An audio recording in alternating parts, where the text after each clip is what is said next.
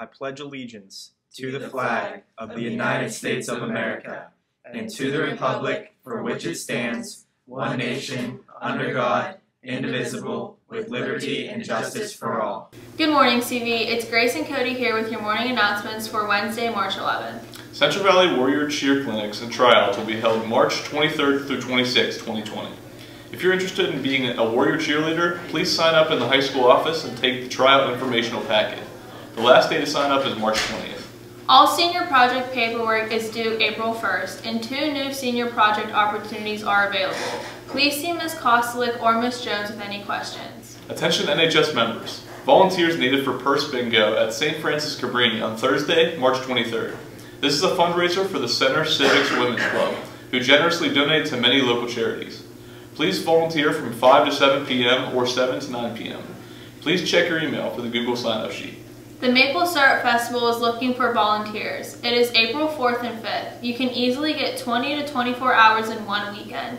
Seniors, this is a great way to get the needed senior project hours. Please see Ms. Jones or Ms. Kostelic ASAP. The volunteer breakfast is March 21st at Brady's Run Lodge. There will be t-shirts on sale to support our Special Olympic athletes.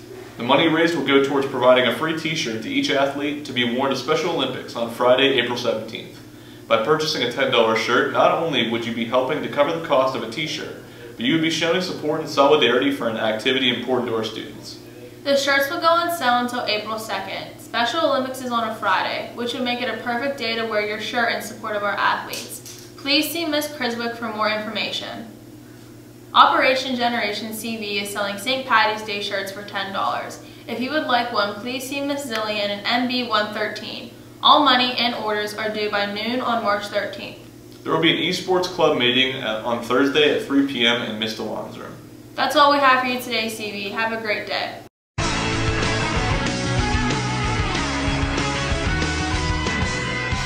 Good morning, CV. It's Jenna and Antonio here with your sports for Wednesday, March 11th. Our girls basketball team is playing in the second round of the PIAA state playoffs today at North Hills High School. This game starts at 6 p.m. versus North Catholic. This evening, varsity baseball will play at home at 4 o'clock against Pine Ridgeland. Also today, varsity softball plays home against Elwood City at 4:15. We would like to wish best of luck to the Central Valley swim team as they depart for the state meet at Bucknell Thursday morning. Good luck to team members Dan Tanastovic, Nico Ropo, Matt Kuzmich, Michael Spinelli, Alyssa Bruno, and Alexa Gonzi as they aim to bring home the gold. That's all we have for your sports today, CV. Have a great day.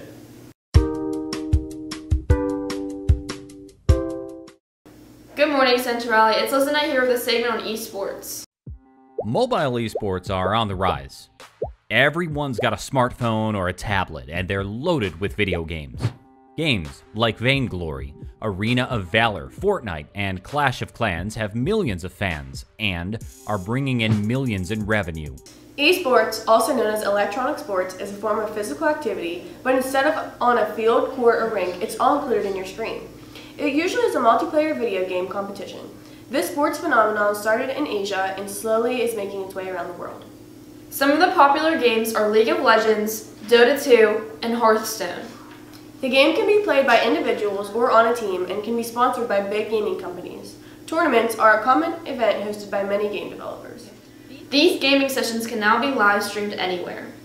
As of right now, there are over 385 million people taking part in the esports session, whether it be them playing or watching.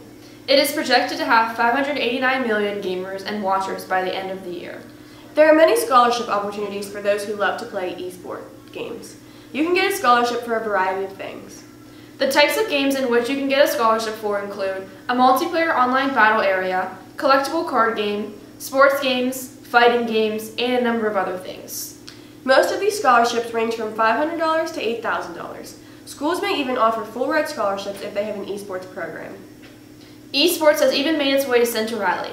Ms. Salon is hosting these gaming events as a club, but more focused on the games NBA 2K20 and Madden 20. We were able to get an interview with the club sponsor and ask her a few questions.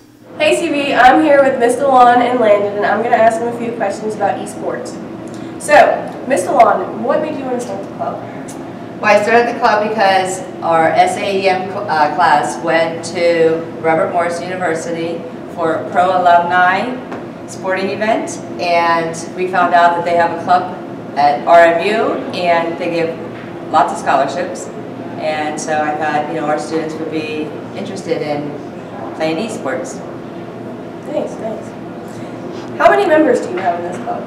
Well, we're just getting started, so we have about 15 people signed up, and we'll be, you know, having meetings after school real soon. Where do you want to see this club leading to? Well, I'm hoping that, you know, we have a weekly meeting where students are engaged in after-school esports. What is your part in all this? Me and my sports and entertainment management class will be doing Madden NFL 20, and there will be future signups. It's open for all students, and it's going to be taking place in the auditorium. If you enjoy playing video games, this may be a good club for you. Have a good day, CV.